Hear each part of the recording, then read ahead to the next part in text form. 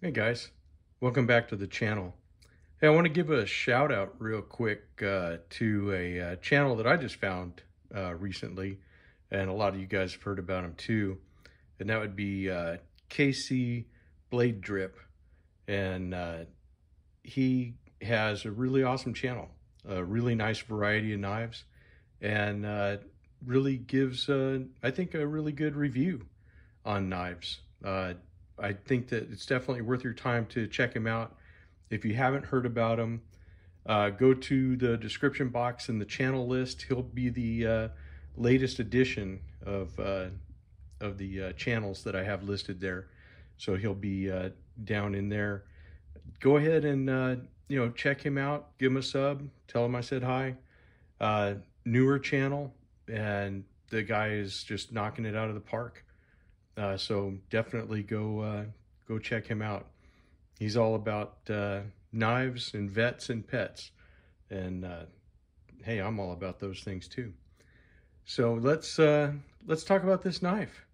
As you can see from the stuff that's sitting on the table, it is a Boker Plus, and you've already seen the title. This is one of the Kwaiken designs. This is the Boker Plus.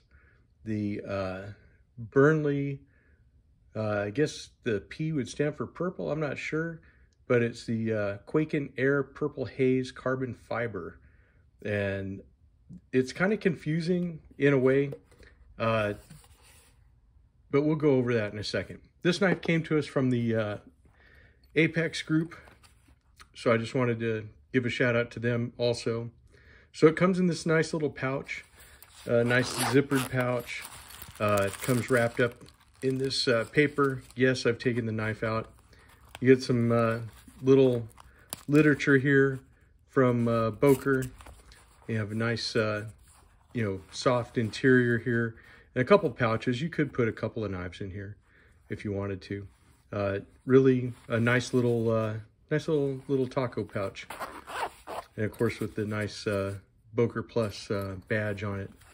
But here, we'll get all this stuff out of the way. Excuse me for the crunching paper. And here's what you really want to see. You want to see this guy here. Check out that purple carbon fiber. And look at how it shimmers in the light. I mean, is that crazy or what?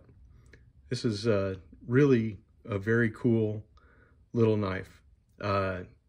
They said it was a gentleman's knife, and I thought, well, that's actually big for a gentleman's knife, but after carrying it, I mean, this thing just hides in your pocket. It's just so slim, very light. And here's our blade, just pops right on out of there.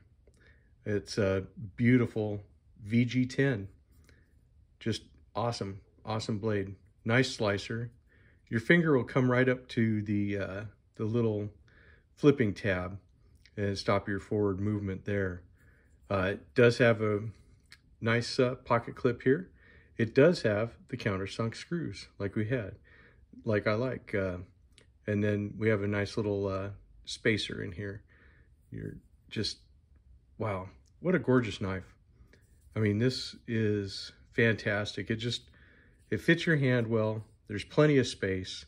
That's, choking up on my fingers, or I can spread them out.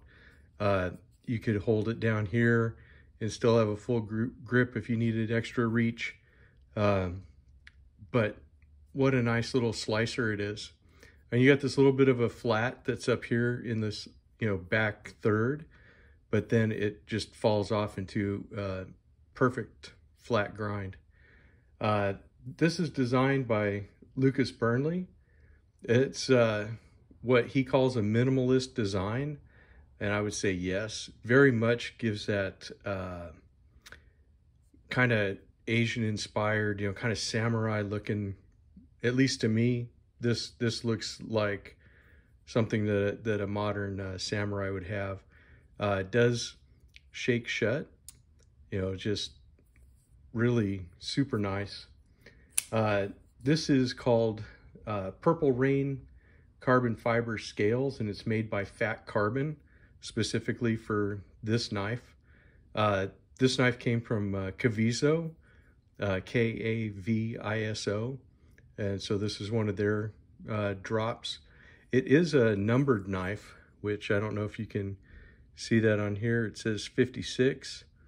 So I don't know if there's a set number of these, or if they're just, numbering them just to have a number on them.